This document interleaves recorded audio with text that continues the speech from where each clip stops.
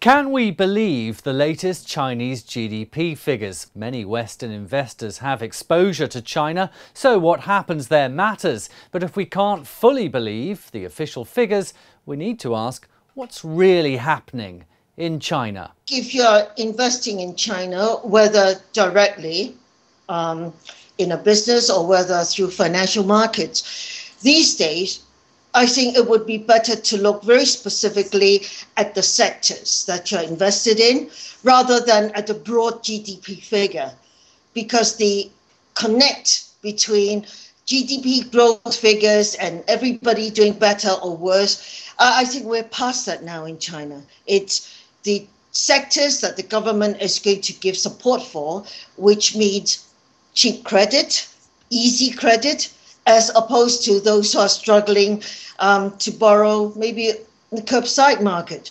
So GDP means very little to businesses on the ground. A mini stimulus package announced earlier this year seems to have boosted the Chinese economy. So is there more to come?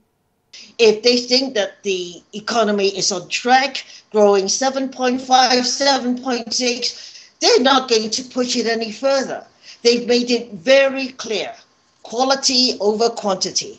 They just don't want it to crash. That's what the stimulus is about. So you can forget, wow, everything is going to be sort of back to 2008 when there was this mega stimulus plan. So that's one part of it.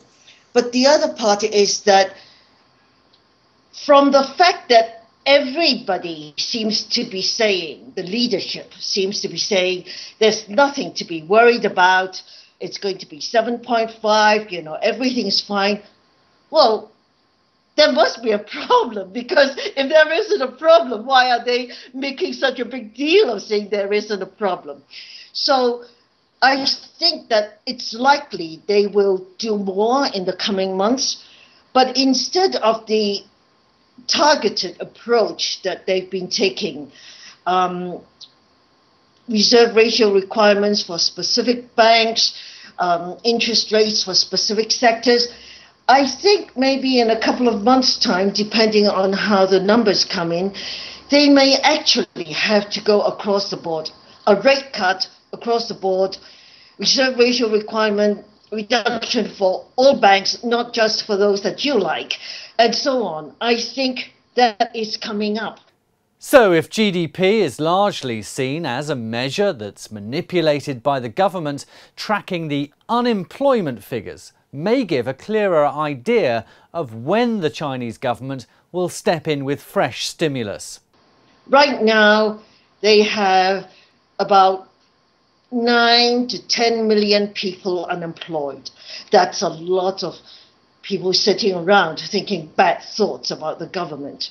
So I'm going to be looking at that figure, not the rate, because 4%, 5%, rates are meaningless.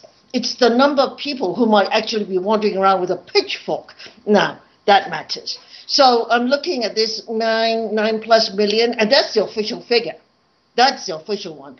So you extrapolate from that who else might be unemployed, underemployed, and if that number continues going up, I think the government will, go big bang rather than targeted stimulus. China has announced reforms of its giant state-owned enterprises. Could these significant changes eventually offer Western investors opportunities?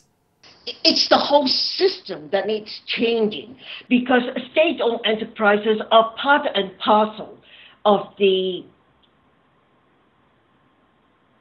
an economy that is a centrally command economy.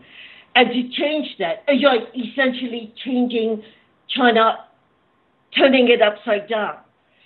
So in terms of investment, I would give it a bit of time before going in. Let someone else make the mistakes first and lose their money first, see how it works, then go in.